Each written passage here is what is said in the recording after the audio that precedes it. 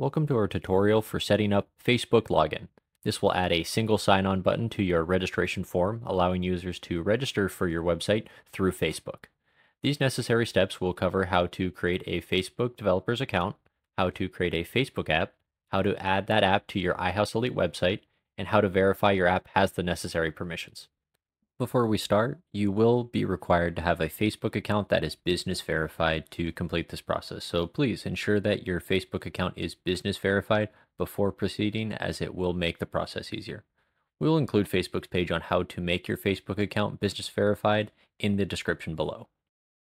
If all that's in order, we're good to go ahead and get started. Your first step will be to visit developers.facebook.com. This is linked in the description below as well. In the top right, you'll see the option for login, seen here. Go ahead and click login. You'll then be asked to log in with your Facebook account. Type in your Facebook login email and Facebook password and press login. This should return you to developers.facebook.com, but where you previously saw login, it will now show as My Apps or Get Started in the top right. In either case, go ahead and click it as seen here. After this, you'll be prompted to register a Facebook developer account, as this is required for app creation. Follow the prompts on screen to complete registration. You'll be asked to enter a contact email as well as some About You information. In the last step, in About You, you want to choose the option for Developer, found here, and then complete registration. From here, you'll see a green button for Create App, found in the middle as well as the top right of your screen here. Go ahead and click Create App. As mentioned previously, you'll want to ensure that you have a Facebook account that is business verified, as this is required to complete the process by the end of the tutorial. The instructions on how to get your Facebook account business verified can be found in the description below. If you're all set, choose your business verified Facebook account and press Next. Next, it will ask you to complete the section for use cases. While it may be appealing to choose the option for Authenticate and Request Data from User Facebook Login, found at the top here, we'll actually want to pick the option for Other, seen here. The earlier mentioned option would be something you'd pick for a dedicated application on a phone. What we're doing is setting up a login that anyone can use that is on the web and using an internet browser. With that, go ahead and select the option Other and press Next, found here. After selecting Other, you'll be taken to the next part of Create an App.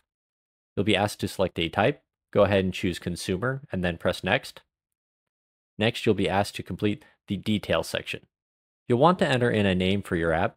To keep things simple, it's probably best to just put in the name of your website so you know this is the application for your website, your preferred contact email, and your business portfolio. Again, you can choose no business portfolio here and proceed, but you will need to complete this by the end of the application for it to work. And with that, select your business profile from here. After creating your app, you will be taken to the app dashboard. Here you'll see the name of your app ID, and the status of your app. From here, choose the option under Facebook Login and press Setup. Next, choose the option for Web, as we're creating an app that someone could use in their internet browser on a website. Next, it'll ask you to tell them a bit about your website. Type in the full URL of your website, making sure to include HTTPS as seen here, and press Save. After pressing Save and Continue, it may take you to the second title, Set Up Facebook SDK for JavaScript. That isn't something needed by you just yet. Instead, look to the sidebar on the left. Find the option for App Settings, and in that drop-down menu for App Settings, choose Basic and give Basic a click, found here. From the Basic menu, if you try and enable your app at the top by clicking this toggle, you'll get the following error message. You'll need to provide a privacy policy URL as well as a data deletion URL. This can be found under your existing registration, as seen here, as well as down in the footer of your website. Give it a click, and once you're on your privacy policy, copy that address from your address bar.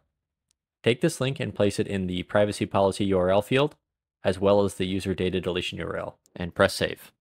Once all necessary fields are entered, you should be able to flip the application to live, seen here. Once the application is live, you can now reveal your app secret, found here. We'll come back for our app ID and app secret in a bit. Next, we'll need to adjust some of the settings under Facebook Login. On the left-hand side in that sidebar, go ahead and click on Facebook Login. Under Facebook Login, you'll find Settings found here.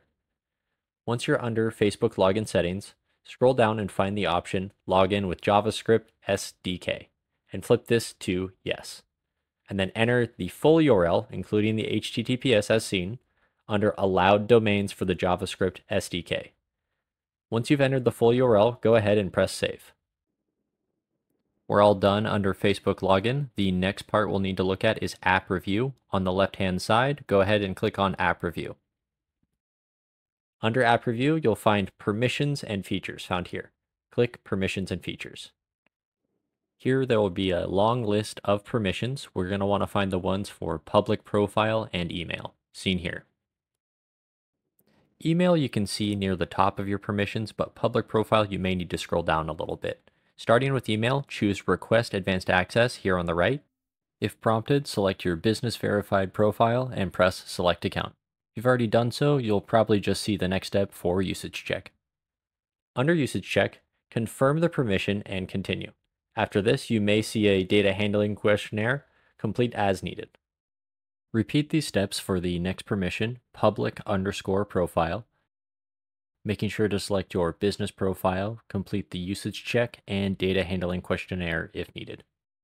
Once you're all set, and you've set these two adjusted permissions at the top of your screen, you'll see them as having advanced access in green. With that, we're all done making changes in the Facebook developer account. Now we just need to return and get our app ID and app secret, adding it to our iHouse Web Elite website. To do so, click on App Settings and then Basic. Take your app ID seen here and your app secret found here and go to your iHouse Web admin menu.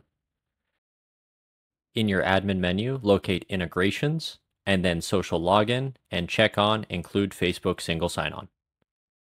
Enter your app ID and your app secret here and press Save Settings. You'll see a notice at the top confirming you've saved your changes. We'll want to verify that the app is working as desired. Go to your website in a new private window or simply log out and press the button for Sign Up in the top right to bring up your registration form. Click the button for Continue with Facebook. If you give that a click, you should see the option to either continue with your existing Facebook account or to sign in with Facebook.